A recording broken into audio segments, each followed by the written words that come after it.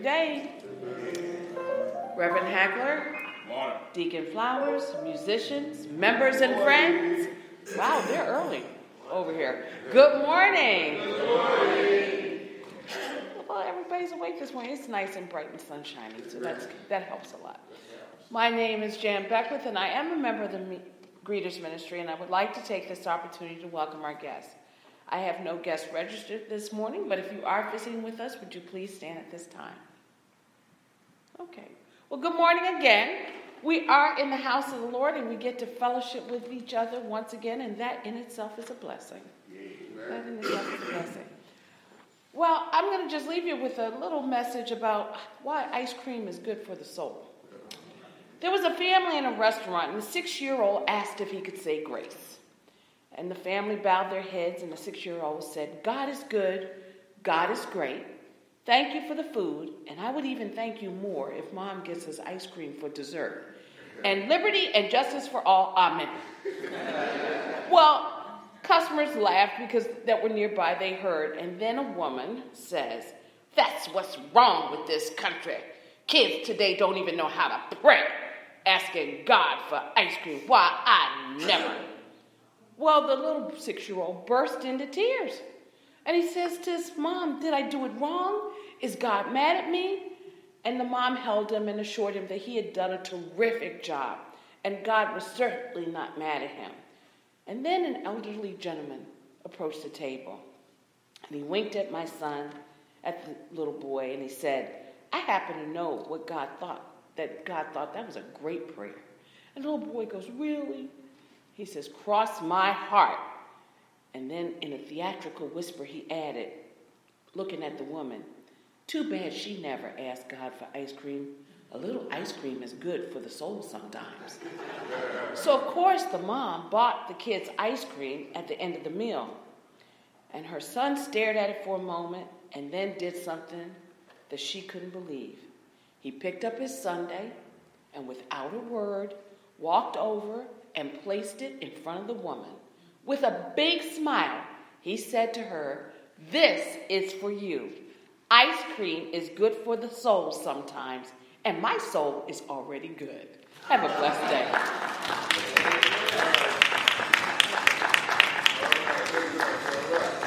Amen. I want to give thanks to Sister Jan Beckwith for her greeting and welcome of us all this morning, and in that same spirit, the love of Jesus Christ, I also greet you on this Sunday wonderful morning. Amen?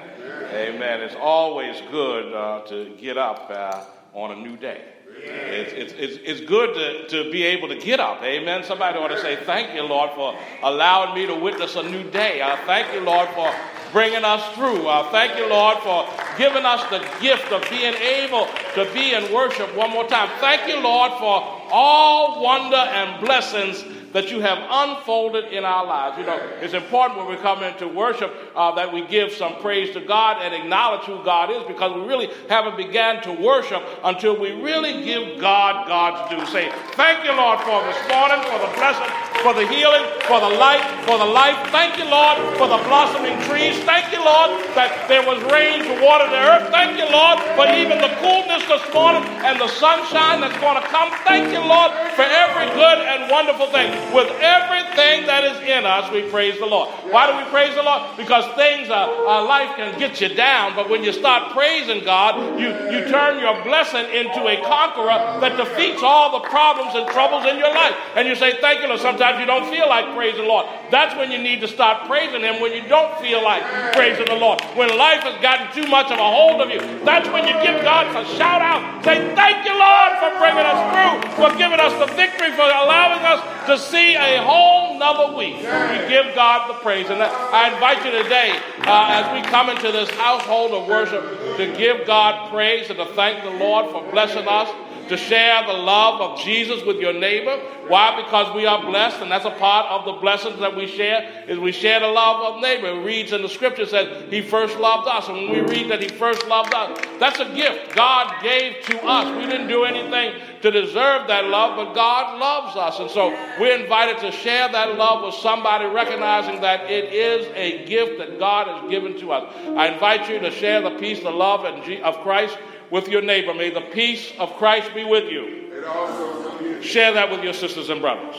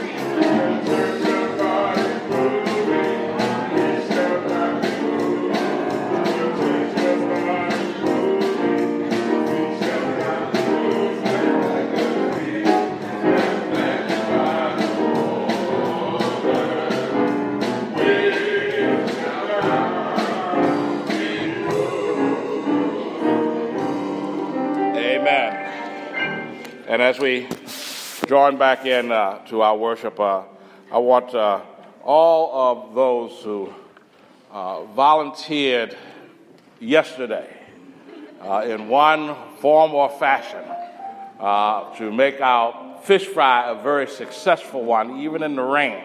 Just stand for a moment so that we can salute you. Amen. Hey, let's stand. Amen. Amen. Yes. And we're gonna see Leola over there who is not standing. Amen. Amen. And we had a very tremendous day yesterday.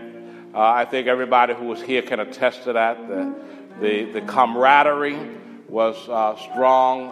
The people working together and people patronizing our fish fry from near and far was a tremendous event.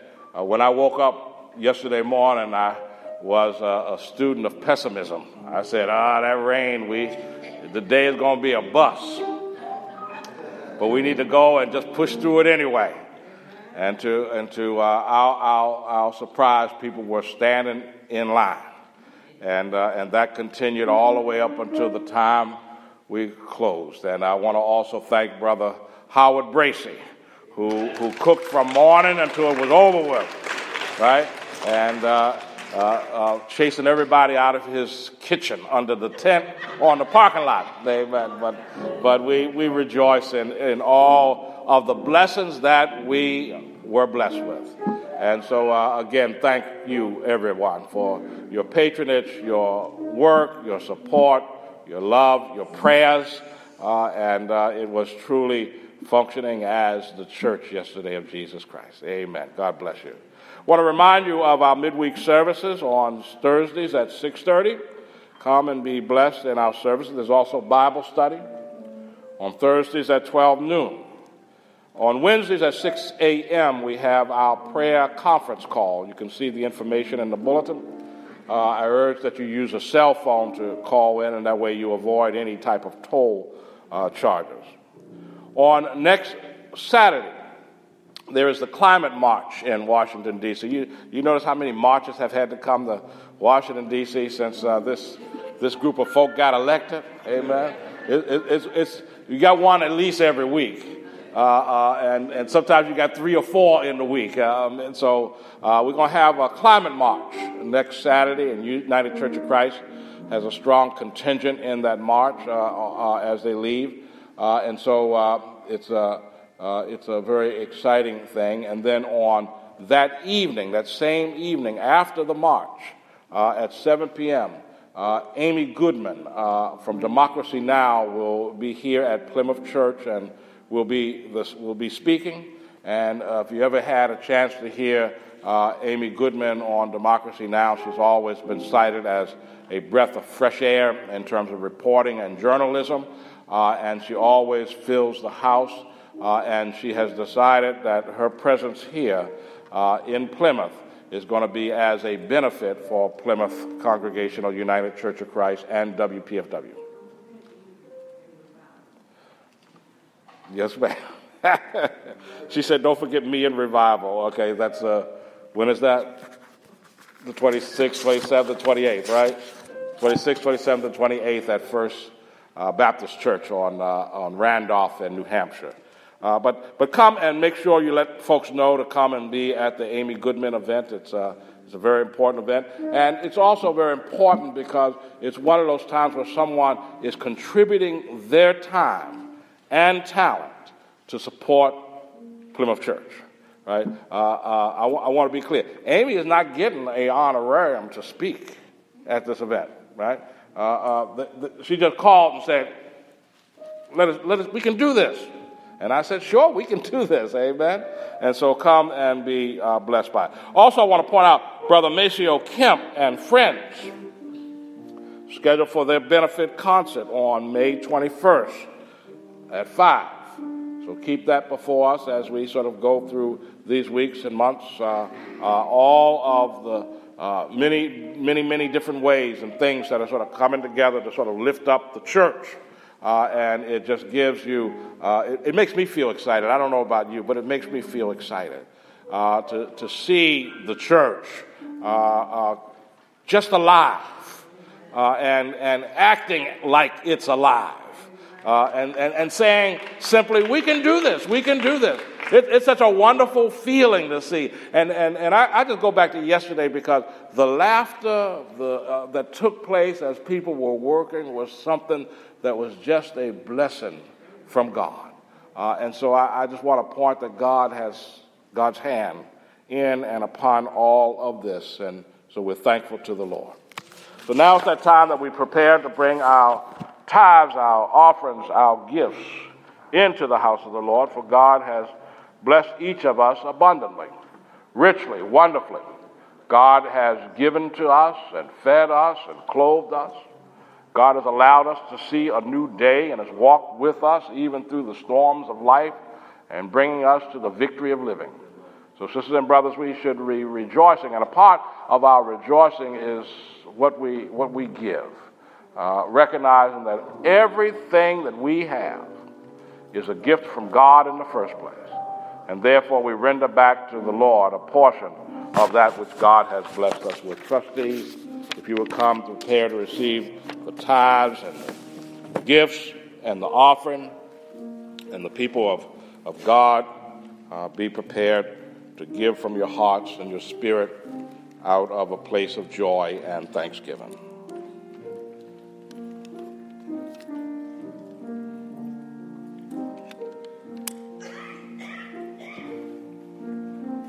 Let us pray together. Lord, we thank you for your mercies and your wonder. We thank you, Lord, for loving us and lifting us and blessing us.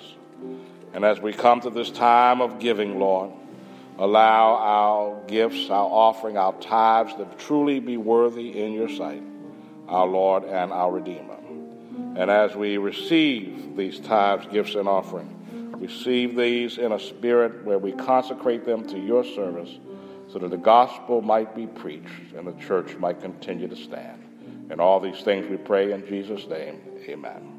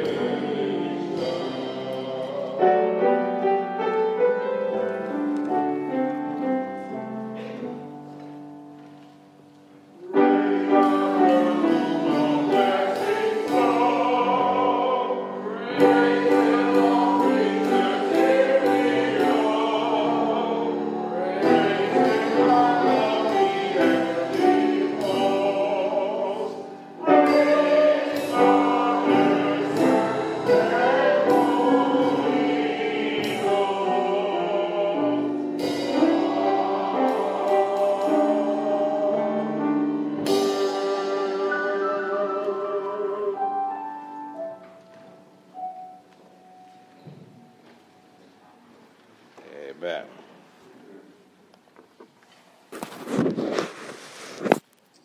As we come to our text today, our scripture is from 1 Peter.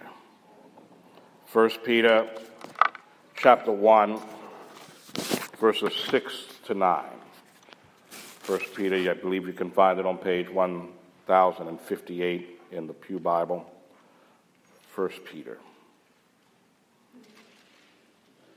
And I'm reading from the New Revised Standard Version. It says, "In this you rejoice, even if now for a little while you have had to suffer various trials, so that the genuineness of your faith, being more precious than gold that, though perishable, is tested by fire, may be found to result in praise and glory and honor when Jesus Christ is revealed. Although you have not seen him, you love him. And even though you do not see him now, You believe in him and rejoice with an indescribable and glorious joy, for you are receiving the outcome of your faith, the salvation of your souls. May God add a blessing to the reading of that righteous word. Let us join in a moment of prayer. Lord, we give you thanks for this word that is open to us and for us, and give us the ability to open our hearts, minds, eyes, and ears, and truly understand what it may be saying to us in these moments in which we stand, these hours in which we live. For one thing is certain, Lord, you are the potter and we are the clay. So mold and shape us as you would have us to be until we are perfectly fitted for your kingdom and able to call ourselves disciples of Jesus the Christ. Now, as we come to this teaching moment, Lord, you hone it, you shape it, you develop it, you send it forth, allow it all to be acceptable and pleasing in your sight, our Lord and our Redeemer. In Jesus' name we pray. Amen. I want to take a little bit of time and speak on this subject, tested and refined. Tested and refined. Now, this epistle, an epistle means letter, really.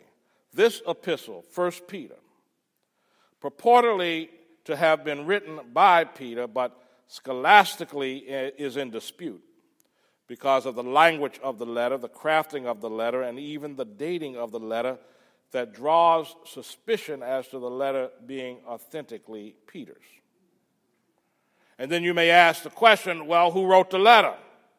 This is not really the important question because we may never fully know the authorship of the letter, because names are sometimes used at a particular point in history in order to give the writings and the teachings greater weight at the time in which it is needed. The most important thing is that the letter gives us insight into the theology, the fears, and the struggle of the church and its people. If you go back earlier, you see that this letter is initially written to, quote, exiles of the dispersion in Pontus, Galatia, Cappadocia, Asia, and Bithynia, who have been chosen and destined by God the Father and sanctified by the Spirit to be obedient to Jesus Christ and to be sprinkled with his blood. May grace and peace be yours in abundance. You see, this letter is written at a time of persecution for the church and for the believer. And the letter is an encouragement as well as a warning. In this regard, this letter reminds me immediately of the group letter that we know as Revelation. For example, it says in the first chapter of Revelation, it says, write in a book what you see and send it to the 7 churches, to Ephesus, to Smyrna, to Pergamon, to Thyatira, to Sardis, to Philadelphia, and Laodicea. Revelation was also written as a warning and for encouragement, and even as a correction to the churches of Jesus Christ. Now, 1 Peter is reminding the churches that the great gift of God realized through his teachings and God's dramatic act of the resurrection has provided a great gift. In 1 Peter chapter 1, verse 3, we read, by his great mercy, he has given us a new birth into a living hope through the resurrection of Jesus Christ from the dead and into an inheritance that is imperishable, undefiled, and unfading, kept in heaven for you who are being protected by the power of God through faith for salvation, ready to be revealed in the last time. Now see, we are being reminded that we who believe in Jesus have a new birth because of the resurrection. We are being reminded that those of us who believe in Jesus, we have a hope that is now alive because of the power of the resurrection of Jesus. This means that Easter, or the day of resurrection, is an accent that has been provided to us in life that results in new birth, a new beginning, hope that is living or hope that is alive. And according to 1 Peter in verse 4, we have an inheritance that is imperishable, undefiled, and unfading. In other words, we have an enduring gifts that awaits us. One thing that the resurrection has provided is that life, this life, is a transition into the life that is ahead of us. And what we need to do is allow ourselves to be perfected in this life so that we are equipped as we go through life and able to receive the gift of the resurrection when that time comes. With knowledge of the gift of God, we should be rejoicing. We should be excited because it is a tremendous thing to understand and know that this life is only a transition into the perfection of God's glory. That means that all the stuff that goes on in this world, yes, it happens to us, and yes, it has an impact, but sisters and brothers, we should not allow it to get us all down, bruised, and beaten up, and battered, because we have a life and a gift that is in store for us that is undefiled, as it says, it's unfading, and it is imperishable. Now, if we can conceive of this, then we understand that our presence on this earth is to grow according to God's will, to challenge those things that detracts from the glory of God, and to be advocates for God's perfection and goodness on the earth as it is in heaven. Remember, the perfect justice and the perfect love and the perfect peace of heaven has to be our quest here on this earth in the time we have been given to live our mortal lives. This is a vital part of what Jesus taught to us. Jesus said, on earth as it is in heaven. During your lifetime as it is in heaven. Joy on earth as it is in heaven.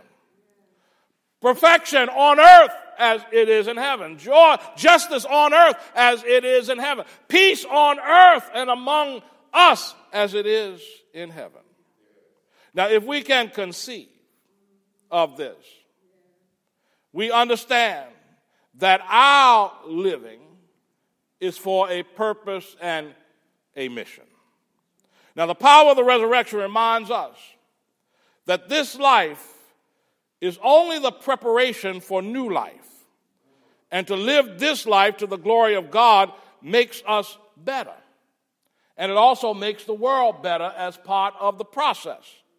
And it prepares us for new life and eternal life. You see, God didn't put us here and gave to us the gift of eternal life, God's glory, in order for us to sit here and do nothing. That's not the purpose of God's sacrifice and God's overcoming. Jesus wanted us to have a vision that yes, this life is what it is, but it can be more.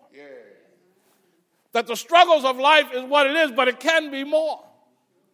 That yes, I got to go through some stuff, but it's the stuff I go through is not the permanent stuff, because there is joy that God has in store for us.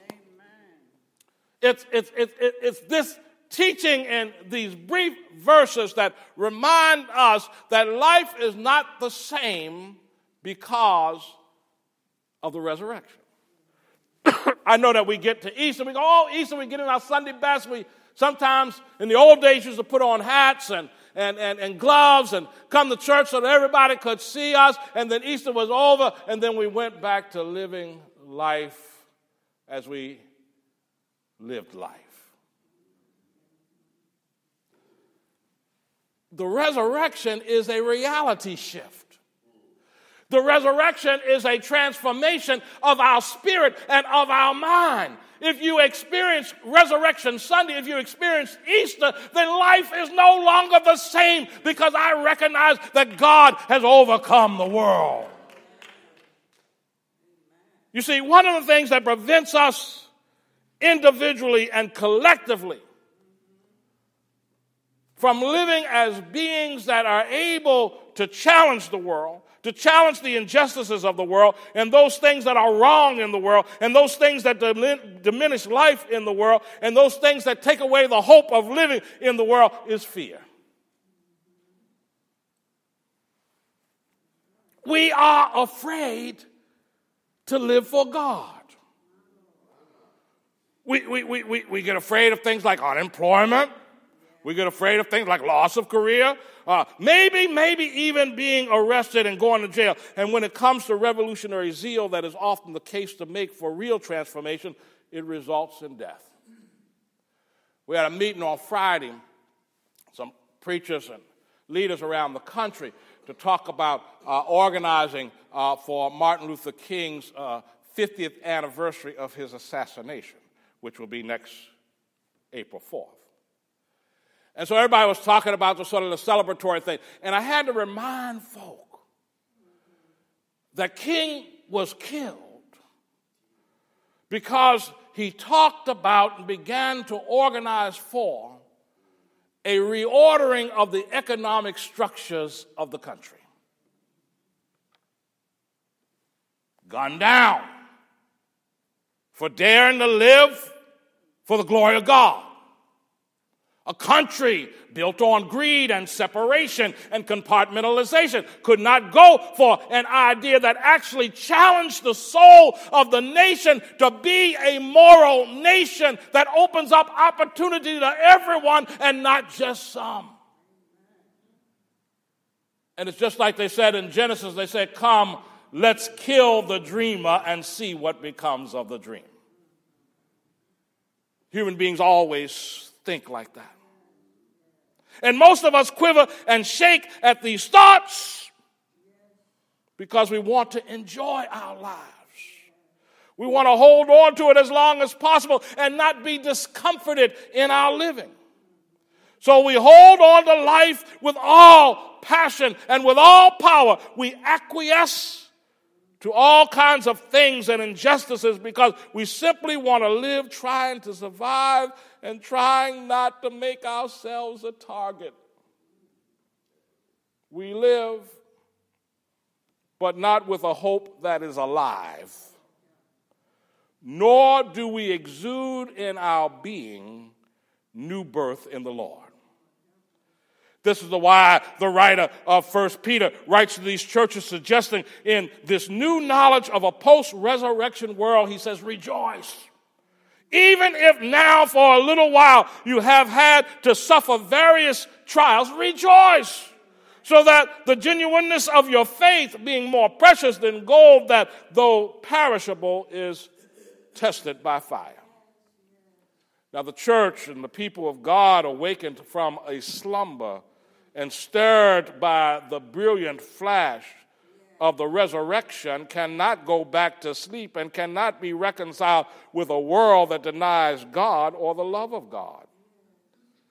This means that the church is persecuted and the people of God are persecuted because evil does not enjoy people of conscience or goodwill and faith challenging evil.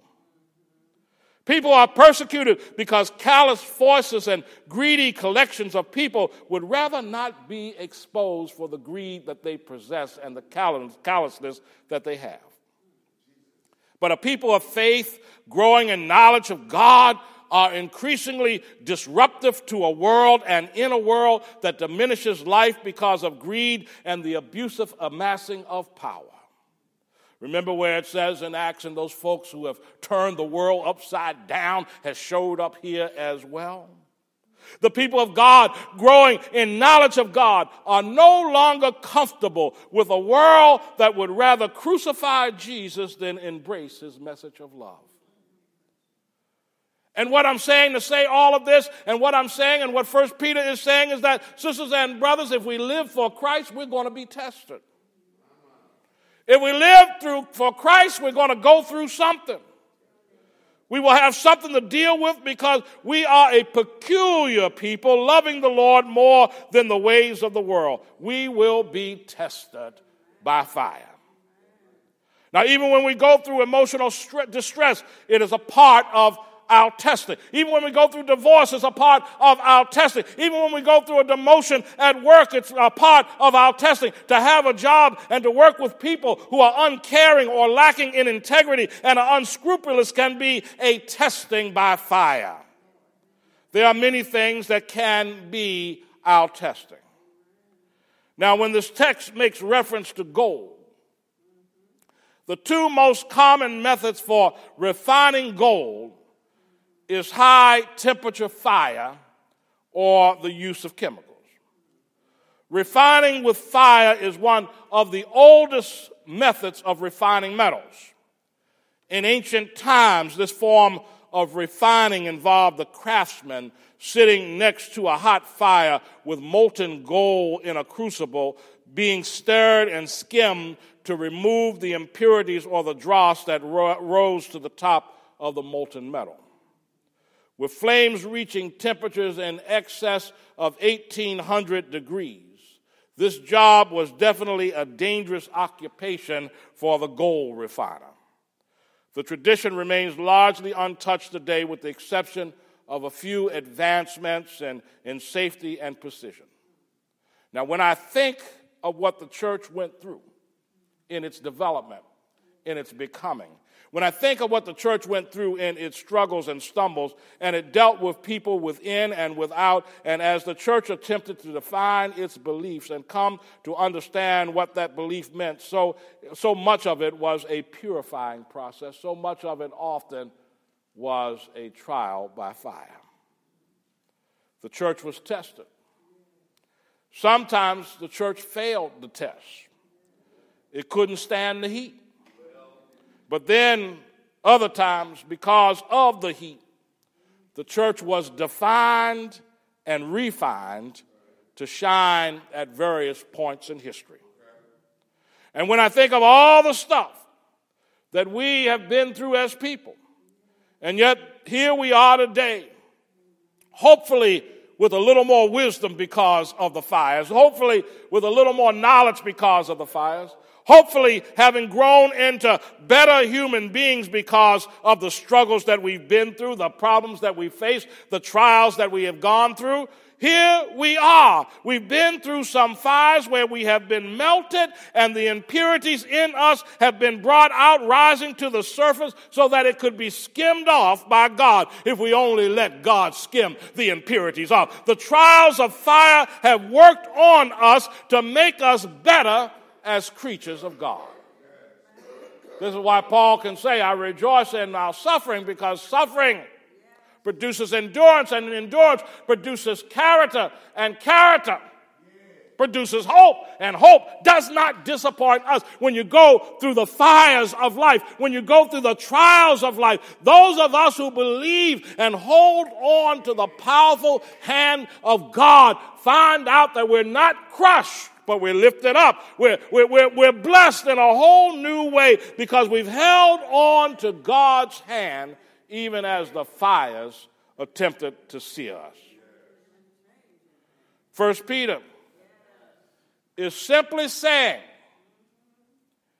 even with the resurrection, and even with the imperishable, undefiled, and unfaded gifts that are stored up for us, there are still going to be some trials. Even during moments of rejoicing, there's going to be some trials. And even after you've been through something, there still may be more to go through. But your testing under the power of God is a purifying process where we become wiser and stronger and more spiritually equipped. If you can think of the times that you've been driven to your knees in prayer and you got up from that prayer, a renewed human being, a person that was lifted up, a person who felt that God had a claim upon you and God was going to help you work it out, then you know what it is to be purified and refined under God's love and in God's presence. Every time we face some struggle or some problem, this is when we discover our impurities. When you go through something, you begin to realize, I got some stuff in me that ain't working like it should be working. I got some stuff in me that brings me back to the same problem over and over again. I got some stuff in me that does not respond well. And I got to remove those things and find the things in me that God has equipped me with to be able to deal with the storms, the problems, and the troubles in life. You see, this is when we find our impurities and we find what is pure in us when we go through something and when we have to face something. When we go through the fires of life, we become purer as a people of God. Now, in 2 Corinthians chapter 4, verse 7, it says, "But we have this treasure in clay jars, so that it may be made clear that this extraordinary power belongs to God and does not come from us." And as I read those words, I'm reminded of all the clay vessels that I found while doing archaeology in Palestine. Whole clay pots coming out of the soil and broken clay jars coming out of the soil, existing in the dirt for thousands of years and being uncovered ages later. I think of the clay gathered and shaped on the potter's wheel. The clay is shaped into various shapes and is conceived for various purposes. The clay is shaped while it is wet on the wheel, being molded and guided. Then after it is shaped, it's set aside to dry. And if there's any impurity in it, when it goes into the fire, it will explode. So the potter's job is also to help mold it and shape it and to draw the impurities out of the clay so that it might glaze smoothly and that it might fire well. But even when it's dry, sitting on the side, it cannot be used for much. It is only when that pot of clay is glazed and fired that it can hold something in it, that it can do something, and that it can be used for something. In other words, that clay pot got to go through some fire in order to truly live up to its purpose. That clay pot has to face some fire in order to wear its glaze like it's supposed to wear its glaze. That clay pot, after coming out of the potter's hands, goes into the fire and is fired up and is made hard so that it can exist for thousands of years. So somebody like me can come along and dig it up and realize that I'm holding something in my hands that's 2,000 years old, that went into the dirt but is still intact, that was there and is still held together because it went through the fire. And so, sisters and brothers, don't be afraid of the fires in your life. Don't be worried about the troubles that you got to face. Don't be worried about the problems. It is only a tool to make you be able to live for the glory and the purpose of God. You got to go through a little fire in order to be refined and in order to be made into a vessel for the purpose that God has designed you for. It is the fire that has made the pot strong. The fire has given it longevity and strength. The fires of life helps us to understand our faith. Helps us to understand our God. Helps us to understand the crucifixion of Jesus Christ every time that we feel a little bit crucified. And how we've been equipped for a unique purpose in this life. And even for the life to come. We're going to face some trials. We're going to be tested. We're going to go through some struggles. We're going to confront some problems. But for people of faith, this is the process of our refining. You know, we hear folks say, "Oh, thank God that God is who God says that he is."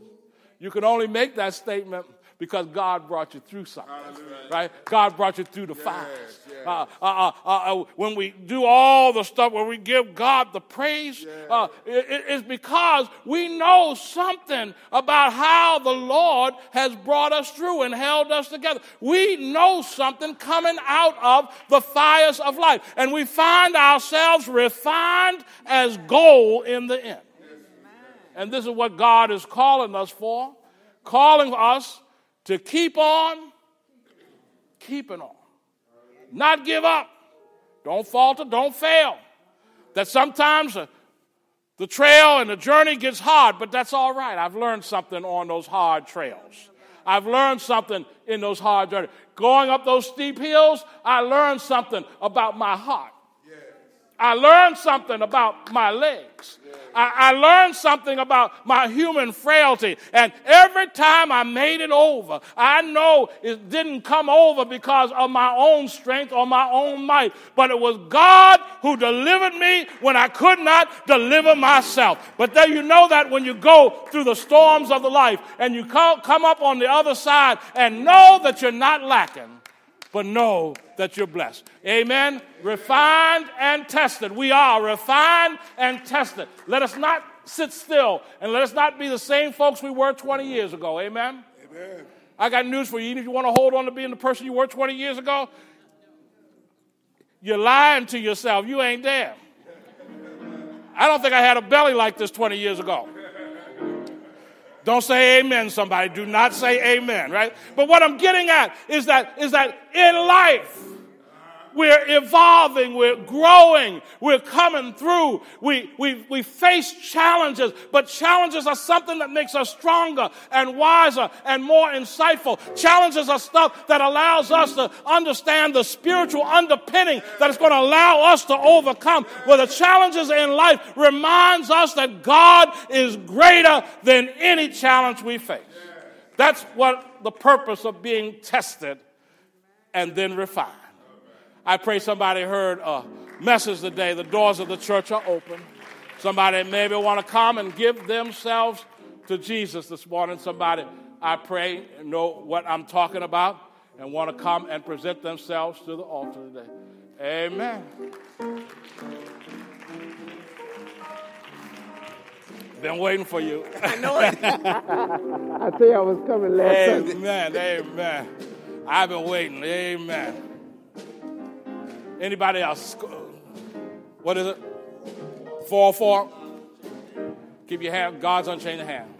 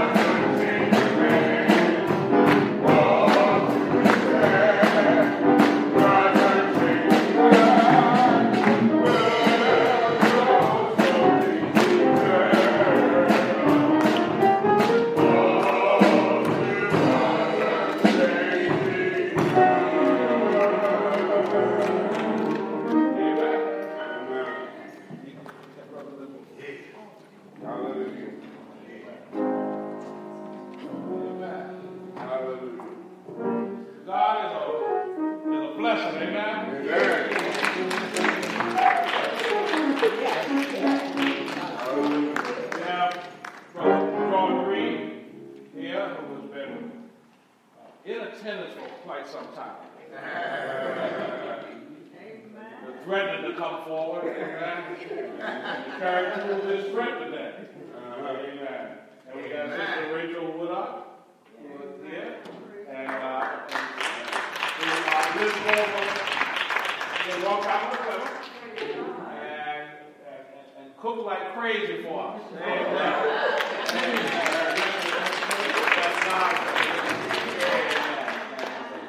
Again, it's wonderful rejoicing that you each have come forth to express it. Leola is your prayer partner, and Deacon Linwood Harris is your prayer partner for the read. And put you in good hands. Amen. Put you in good hands. And y'all pray with each other, pray for each other, exchange the information so that y'all can be in contact with one another and keep each other prayed up and lifted up. And there will be an orientation class that the deacons will do on the first Sunday.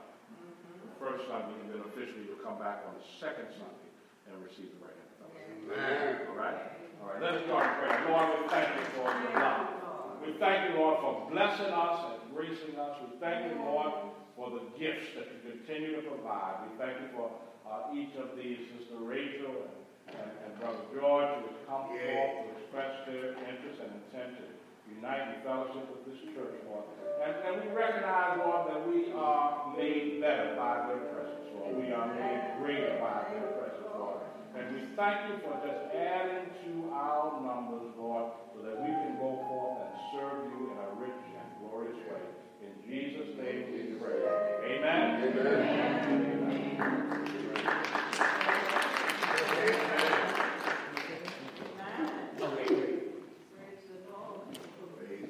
Amen. Amen.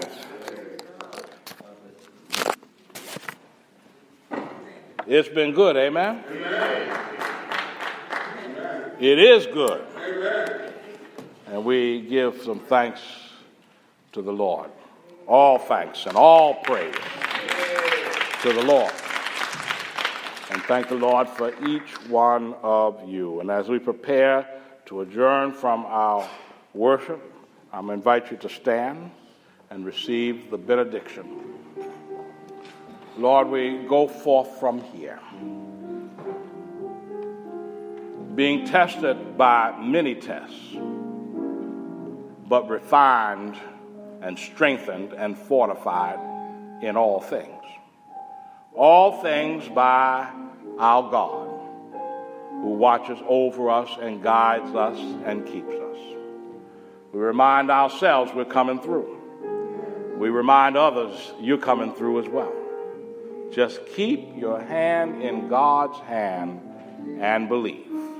We pray this prayer in the name of the Creator, the Son, and the Holy Spirit, and the people of God said amen, amen, and amen.